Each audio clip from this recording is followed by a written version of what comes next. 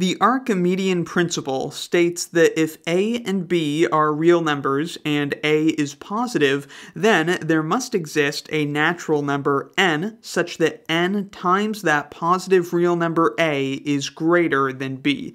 We'll be proving this in today's Wrath of Math lesson. This principle should seem pretty obviously true, certainly for any number b, no matter how big b is. As long as a is positive, we can find a natural number big enough so that n times a will be bigger than b.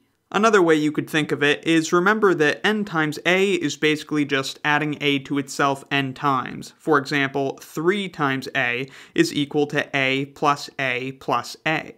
So another way to think of this result is that if we have two real numbers, a and b, and a is positive, then we can add a to itself enough times to eventually surpass b. I think you'll agree that this is such an obvious fact that it's pretty cool we can actually prove it. So let's see how the proof goes.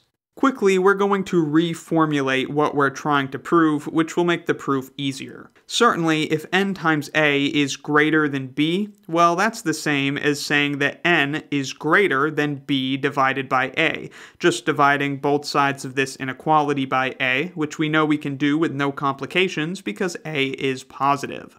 Now, what is b over a? Well, b over a is just a real number. Take care to note that it's not necessarily a rational number because a and b are not necessarily rational numbers. They're just real numbers, so their quotient is also a real number, since again we know that a isn't 0.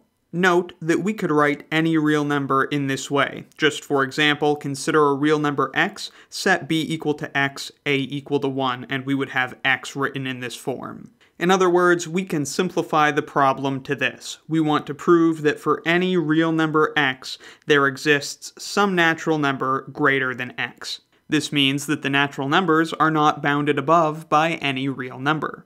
Once more, just to emphasize how proving this is the same as proving the original form, given real numbers a and b with a greater than 0, I can just set x equal to b over a, which is a real number, and so by this result that we're about to prove, we know there exists a natural number n greater than x, which is equal to b over a, so n is greater than b over a, and thus, of course, n times a is greater than b. So by proving this, we guarantee the original result as well. Alright, no more dilly-dallying, let's get right into the proof. And we'll proceed by contradiction. We want to prove that for every real number x, there exists some greater natural number. So we'll assume for contradiction that there's some real number for which this doesn't hold, a real number that's greater than or equal to every natural number. So we say, suppose for contradiction, SFC, that there exists some real number x such that x is greater than or equal to n for every natural number n. Thus, the set of natural numbers is bounded above. Also, we of course know that the set of natural numbers is non-empty.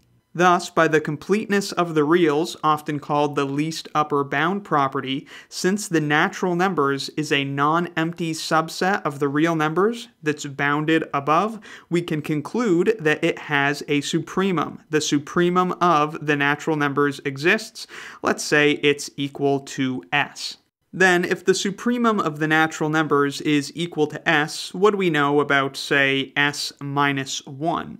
Well, certainly, by definition of supremum, s is the least upper bound of the naturals. So if we reduce it by subtracting 1, this, s minus 1, is not an upper bound of the naturals. Hence, there must exist some natural number, say m, that is greater than s minus 1. Since m is greater than s minus 1, we can add 1 to both sides of the inequality to conclude that m plus 1 is greater than s. And this, my friends, is a contradiction. It's a contradiction because m is a natural number, 1 is also a natural number, and the natural numbers are closed under addition, so m plus 1 is also a natural number, but that means we've found a natural number greater than the supremum of the natural numbers, which contradicts the definition of the supremum being an upper bound.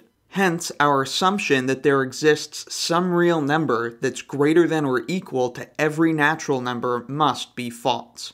And thus, since there cannot exist a real number that's greater than or equal to every natural number, we know that for any real number, there must exist a greater natural number. So we have proven our desired result, and thus we have proven the Archimedean principle. Quick preview of why we care about this at all. Suppose we're given an epsilon greater than 0.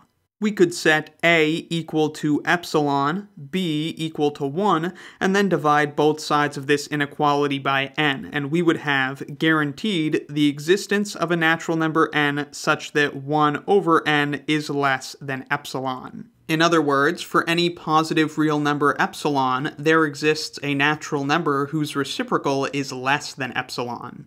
You may or may not already know why something like this will be very useful for us as we continue to study real analysis. If you don't know, you'll figure out soon. So I hope this video helped you understand the proof of the Archimedean principle. Let me know in the comments if you have any questions, need anything clarified, or have any video requests. Thank you very much for watching. I'll see you next time, and be sure to subscribe for the swankiest math lessons on the internet.